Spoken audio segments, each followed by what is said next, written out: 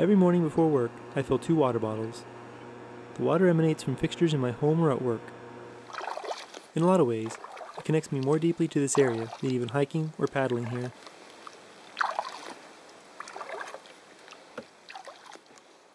Okay, safety first. Safety first. On that day, I joined some folks from Tall Timbers for an eco-adventure in 3 parts. Lake Iamonia, and then we're going to head out to Collapse Fish to do some hiking through the Water Management District property, and then we're going to wrap it up with the state park lake supping. These locations are tied together by that water in my bottle. Water that may have passed through this lake. We're going to the Lake Ammonia sinkhole. And underneath us is about 6 openings in the limestone that directly link to the upper Florida aquifer. The Floridan aquifer runs from South Carolina to South Florida. Billions of gallons of water are withdrawn from it daily. All of our large lakes are called dissolution lakes, that the underlying limestone has dissolved over centuries, millennia, and then that causes a depression where the water collects rainfall when it rains a lot. So the lake sinkholes and karst systems do contribute directly into the Florida aquifer. You can go just areas just north of, around Tallahassee. There are a lot of sinkholes where that water is just flushing right down into that aquifer. So whatever happens surrounding some of those flush points, is going to affect the water quality of our drinking water. Lake Iamonia empties about every 7 years, a process that helps clear muck from the bottom of the lake and keeps it clear for fish. People didn't always see the benefit of an empty lake, though. Because they saw the sinkhole, they saw water going down into the ground. In some places, fish were flopping on the sand. So with mules and ox carts, they built up this dam, rather hastily, I would imagine, and it kept the lake full. The dam has since been breached. I've been watching this lake go through its drought cycles, and it's healing because this dam has failed. The gates have been removed. Now the lake empties and is filled again by rain and by the Ochlockonee River when it floods. A study released by the Tall Timbers Research Station valued ecosystem services provided by the Red Hills region. The top 2 services cited were water supply protection and groundwater recharge, at an estimated value of $844 million. According to Tall Timbers, this is a benefit of having so much forested land in our region.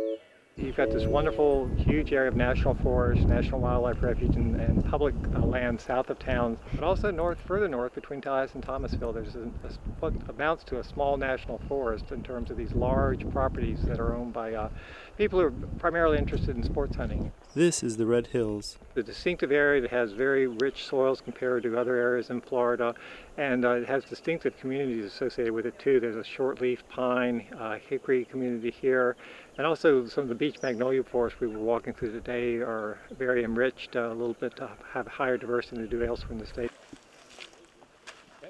The drainage is down here. We just walked along the side of kind of an old, I wouldn't call it a ravine, but a forested valley with some drainage down through it. And there's some seepage that goes on here, but mainly it's just runoff from rainfall. Everything flowing out of the park flows eventually to Lake Jackson. It actually cleans the water as it passes through these areas, and also doesn't contribute to any contamination along through here. And that goes to Lake Jackson, and Lake Jackson does feed the aquifer. Mm-hmm. Clapp Phipps Park is also a haven for plant and animal life. Trillium, one of the earliest blooming plants in our area. They actually will pop out a little bit after Christmas, and these have already, you can see they've set seed. It comes as a little purplish flower.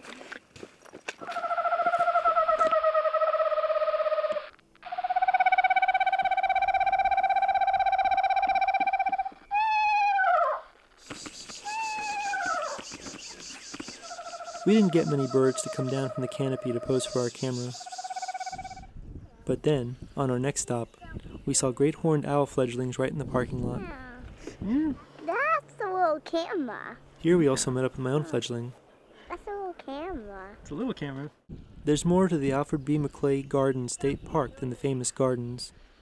But now as we get more into late spring and summer, the water sports really become our prime feature here at the park. A lot of people visit for swimming, kayaking, canoeing, fishing, and sailboating and paddleboard sports. Georgia taught me how to stand up paddleboard. I stood up eventually. Unlike the other lakes we touched upon that day, Lake Hall doesn't have a sinkhole. Sometimes the aquifer feeds lakes instead of helping to drain them. It's considered one of the more pristine lakes in Leon County. We have measured depths of 30 to 40 feet in places, and while there has not been identified a spring boil, we do believe that it's seepage spring fed. Just great opportunities here around Tazi. You know, biologists who live here, I just think it's the most wonderful spot in the world sometimes, just because of the great public lands again south of town and all these great private lands north of town. We're really in a very important area. For more information on the Tall Timbers Red Hills Initiative, visit talltimbers.org. And for more information on the places featured in the video, visit the WFSU Ecology blog. For WFSU, I'm Rob Diaz de Villegas.